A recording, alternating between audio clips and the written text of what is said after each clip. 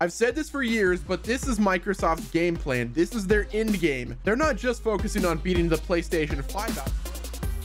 Hey, what's up guys? Welcome back to the channel, and today we're going to be talking about the Xbox Series X, and we're going to discuss an article that I saw the other day about Microsoft saying that there's not going to be any Xbox Series X exclusives for at least the first year to 2 years. Now, at first glance of reading the headline, I was pretty upset because this is the issue that we had last time around with the Xbox One, is the fact that there was not any exclusive games. But in the age we live in, there's over sensationalized titles as well as clickbait and whatnot, and this is far from true. So to give you guys the actual facts of what they mean by no exclusives for the first year to 2 years, this is what they mean. And what's funny is it's in the actual article, but they still clickbaited the headline and it made me fall for it. But according to the actual quote from the head of Xbox Game Studios, Matt Booty, it says, as our content comes out over the next year to 2 years, all of our games, sort of like PC, will play up and down that family of devices. We want to make sure that if someone invests in an Xbox between now and the Series X, that they feel they've made a good investment and we're committed to them with content. So all this means is, let's say Halo Infinite comes out on the Series X, it's also going to be playable on the Xbox One series of consoles. So literally all this means is they're doubling down on their investment to Xbox Play Anywhere. Xbox is turning into a platform rather than a console, and it's not going with the closed ecosystem that the PlayStation has adopted for years. So before you get your pitchfork and torches, this doesn't mean the Xbox is not going to release any exclusives. They're still going to have their first party titles. All this means is there's not going to be platform exclusive Xbox Series X games. So if they release something that's brand new, like the new Hellblade, it's also going to work on the Xbox One S, the X, and the original Xbox, as well as the Series X. And of course, it'll be available on the Windows 10 PCs. I've said this for years, but this is Microsoft's game plan. This is their end game. They're not just focusing on beating the PlayStation 5 out. They're focusing on competing with Steam, Origin, Ubisoft, Uplay, and the Epic Game Store. This is their goal with the new Xbox consoles, and especially with the rumored Windows mode that'll support the Epic Game Store as well as Steam, and of course Project X Cloud. They're trying to be a platform. They're trying to be the biggest platform for games instead of just a console platform. They want to be available on every single device, and that is the future of Xbox. Now, whether or not it's going to play in their favor is the question that we can ask ourselves. Now that begs the question, what is the reason that I should own an Xbox Series X? And that's the problem that Microsoft is going to have yet again. Without exclusive games, they're not going to be able to sell their console as well as Sony will, and that's just a fact. So unless there's some sort of lucrative reason that people should go out and buy a Series X, the console sales are always going to do worse than the Sony PlayStation 5. Unless of course the Xbox Series X is a remarkable piece of hardware that is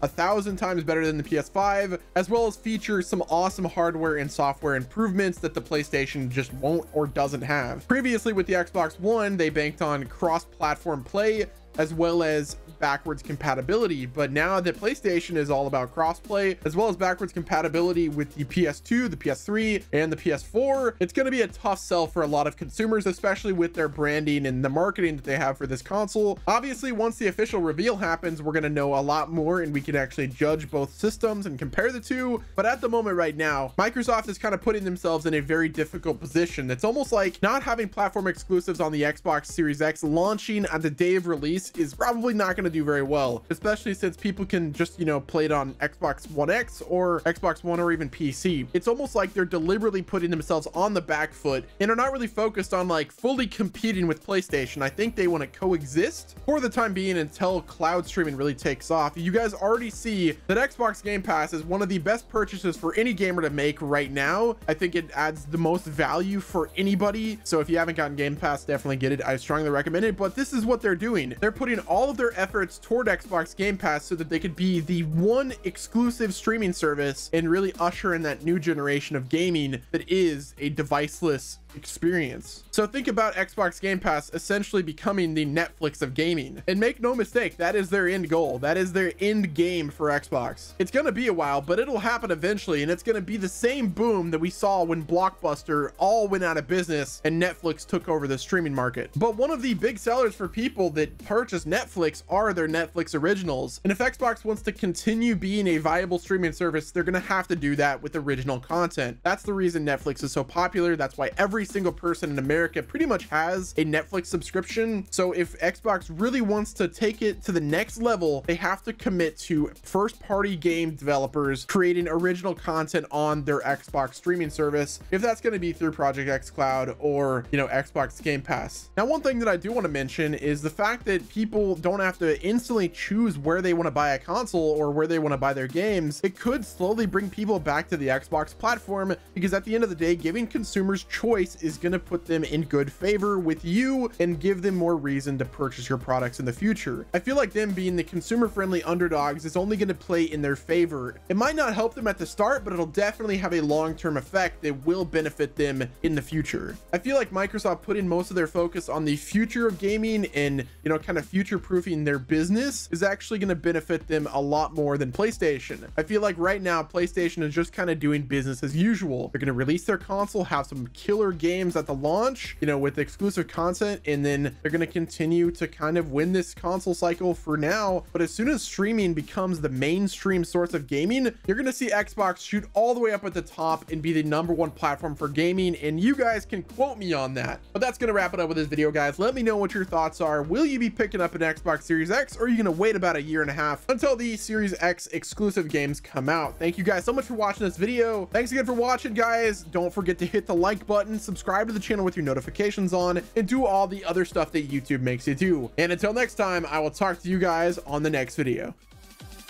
Oh, thank you.